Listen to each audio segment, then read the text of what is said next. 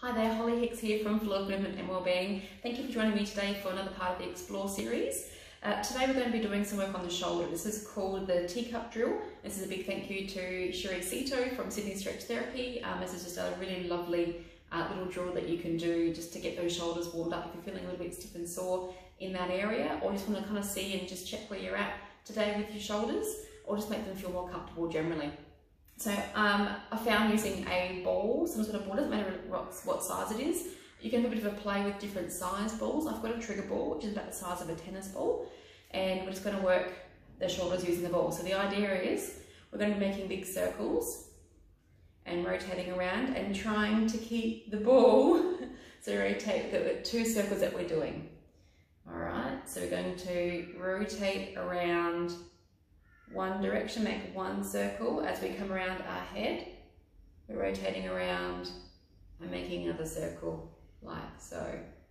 So to start off with, it's just a matter of exploring that range and how that feels for you today.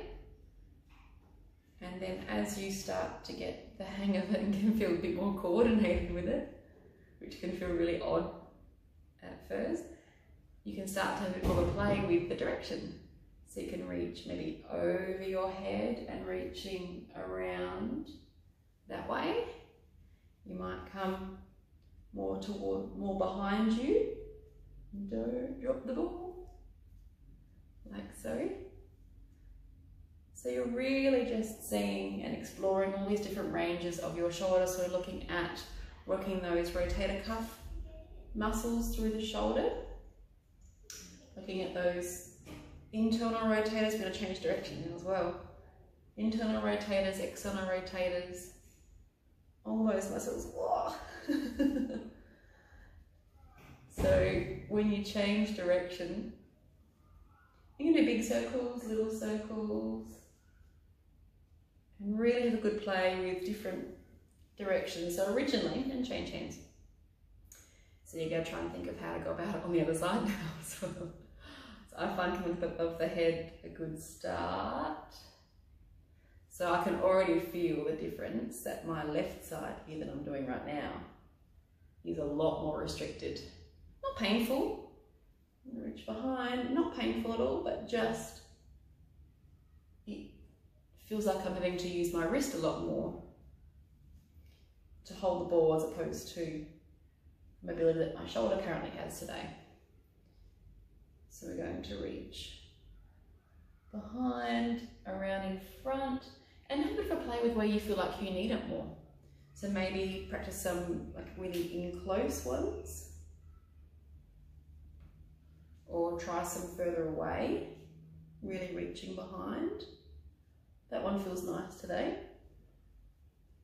And try the other way. Coming up around the head.